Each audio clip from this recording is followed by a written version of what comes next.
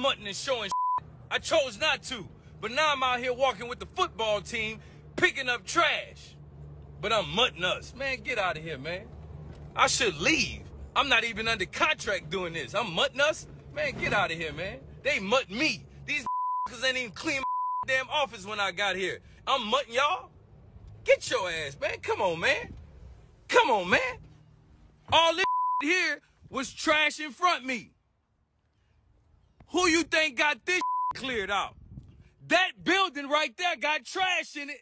It's f***ing trash. What are you talking about?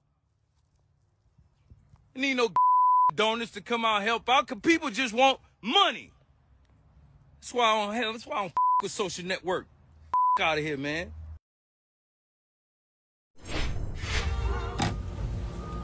Prime was not wrong about what he was saying. All y'all out there with y'all opinions, full of crap, don't know. But needless to say, I just pulled up to work.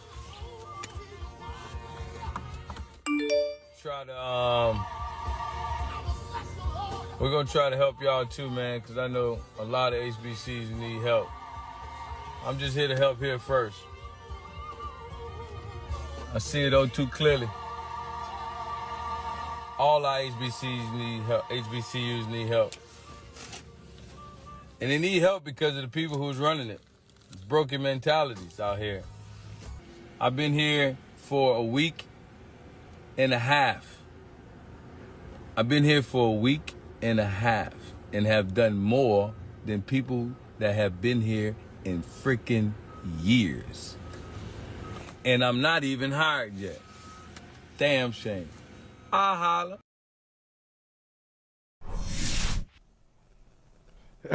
So that is new Bethune-Cookman head coach Ed Reed, I think, because you calling out the school like that before the first game is played. I wonder, will he make it to the first game? But he's talking about all the issues that are happening at Bethune-Cookman. Dr. Jason Johnson, this got your attention. Tell us why it got your attention, Doc. You know that Chappelle Show sketch where they're at Pop Copy? And he's like, F all of you, and then join Pop Copy. That's what this made me think of. I am so sick and tired. As you guys can see behind me, I am on campus at Morgan State University, a wonderful HBCU where I am faculty at. I am sick and tired of these drive-by, fly-by-night political analysts, journalists, and now apparently former NFL playing coaches who want to march into HBCUs, have been there for all the 5 minutes, and then attempt to lecture not only the school, the students, but the entire country on the almost 200-year history of historically black colleges and universities as if they know something because they walk through the quad. It's not just insulting what Ed Reed said, because it shows not only a lack of professionalism, but it shows a deeper level of disrespect that all too many African-American professional athletes have for HBCUs. The very schools that made it possible for their predecessors to get into the league, to make opportunities available for them. I promise you, he doesn't know the history of HBCUs. I promise you, he's not as well studied as Eddie George, who said, hey, part of the reason that we've had issues at my school is because they don't have land grant money. I'm sure that Ed Reed hasn't done a minimal level of research to be able to say what he said, which is why he had to go back and apologize. But I promise you that if he had gone to a small, low endowment, predominantly white institution, he wouldn't have dared say what he did. And that's the larger issue we have here. I'm happy to have a discussion about HBCUs. I'm happy to have that discussion with people who know things. But what I don't like is black athletes going back to HBCUs and claiming that they're saviors when they don't know the difference. This man, he ain't too short. He ain't blown a whistle for one game or one play. So I think he might want to step back for a minute, even with his apology, and hit a book before he starts hitting social media. Jason, can I ask you, how dangerous are his words and the words of Deion Sanders, and why? How dangerous are they? They're incredibly dangerous. They're incredibly dangerous, and here's why. One, you feed into the overall negative zeitgeist about HBCUs, when in fact the story of HBCUs has been improving. Since the Obama administration, it's not necessarily crediting Obama, but since the Obama administration, the last 10 or 15 years, you've had more HBCUs move into the black, move into solvency, increase HBCU numbers across the country. And I'm not just talking our Ivies. I'm not just talking Howard and Spelman and Hampton. I'm talking about Johnson C. Smith. I'm talking about Central. I'm talking about Morgan had one of the largest incoming classes the last couple of years. More and more African-American students and athletes are recognizing, especially with the NIL, that there are opportunities to be had here. So when you have these prominent athletes who are given a lot of attention, who have millions of social media followers, downing these institutions, claiming that these institutions are institutional failures without having much institutional knowledge, it hurts fundraising. It hurts recruiting, and it damages the reputation of the school that many other students are leaving and trying to sell when they go get jobs in the real world. Well, let me ask you both. Doc Johnson, you are teaching at an HBCU. Jim Trotter, you're a proud graduate of the real HU, Howard University. I love that. I love that little debate. I love that. And by the way, Doc, Trotter always says, hey, we never had institute in our title. I just want to put that out there. I love that. No. Hang on. Yeah, that was Weiss. That was Weiss. You can't put that on me because I would never disrespect Hampton in that way. But I do want to ask you guys this. Okay, it's all fair. It's all fair to say, hey, what are these athletes doing, and why would they come out, with so disrespectful, talking about things that they don't necessarily know the history of? Okay, how about the flip side? What's in it for Bethune-Cookman? Why does Bethune-Cookman reach out to Ed Reed as opposed to somebody else who may have more knowledge and more respect for what they're doing? Jackson State and Deion, that's well-traveled ground, but a lot of these schools are reaching out to these athletes who are not necessarily attuned to the greater mission. So why do you think that is? Well, if you're asking, money. Go ahead, here's the thing. Yeah, there's nothing wrong with that. There's nothing wrong with hiring. We'll call it stunt casting, right? There's nothing. Look, that's how you got Steve Nash, right? Okay, there's nothing wrong with hiring former athletes and making the assumption that maybe they could turn out to be decent coaches. There's nothing wrong with that. There's nothing wrong with taking somebody who's not that experienced and giving them an opportunity to teach young men and women who may be playing for them what the actual sport that they're trying to play in is like. There's nothing wrong with that. My issue is the disrespect. You have been offered a job, and so you're supposed to research the job before you go. For Ed Reed to say, oh, I'm here to save HBCUs, dude, had you never visited campus? Had you never talked to students?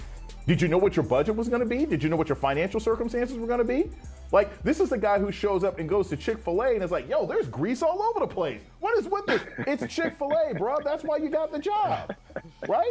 So if you know that Chick-fil-A is going to be filled with chicken grease and waffle fries, how are you going to go to an HBCU that has suffered through financial difficulties in the state and be shocked that some of the facilities are not up to your local, up to your local Orange Theory? Chill out. Do some research before you start running your mouth. It's good for the school. It's also good for these athletes, but they need to show more respect. Look, the only time many of these athletes have ever been on an HBCU campus was when they went on a recruiting visit to PWIs, and the PWIs brought them to an HBCU campus, making them believe that the culture was there, that it's okay if it's not on the PWI campus, they can get it here. When I was at Howard, Georgetown would bring his basketball recruits over to our place to be a part of the culture. And some of those players ended up marrying women from Howard after that. Down at LSU, what do? They take their recruits down to Southern. Why? To be part of that culture and make them feel comfortable down there. So it happens. So look, for me, what's happening here with administrations when they do this apart is, look, we live in a celebrity culture. And if a Deion Sanders or an Ed Reed, Hall of Fame guys who are out there in the public that we know well, the name recognition and whatnot, come to you and say, hey, I have an interest in coaching. As the doctor said, I'm okay with that, but again, know what you're getting into. And then if you're truly there, like I get tired of hearing them say, we're here to help HBCUs. We want to save HBCUs. Well, then don't look at them as a stepping stone. Do what Larry Scott is doing at Howard, where he was offered a job at Alabama as the tight ends coach under Nick Saban. He said, you know what? nah, I'm going to pass on that because I feel I have a greater calling here at Howard and I want to do something. And so he stayed at Howard instead of going to Alabama. So that's like my that. point. Just be real about what it is. And as an HBCU alum, I get tired of them looking at us at times, from what I hear, as stepping stones. I really do. There is something special if you've attended an HBCU. There is something special about that university, right? I'm just telling you, as someone who went and grew up going to predominantly white high schools and all of that, the minute I got on Howard's campus, man, I felt at home. It was just different, right? And there was that nurturing effect, and it helped me become a man, right? Not just to graduate and all that, but helped me become a man and understand what the real world was about, and people who had a vested interest in me succeeding in life, as opposed to me just going through school and getting a degree. So I would say to Ed Reed and these other former players who may want to do it, understand that there is a larger calling when you go to these schools, at least from my vantage point. And I'm not saying that you can't go on to a PWI or a Power 5 school or whatnot, but just understand what you're getting into and how we view you and what your real purpose can be.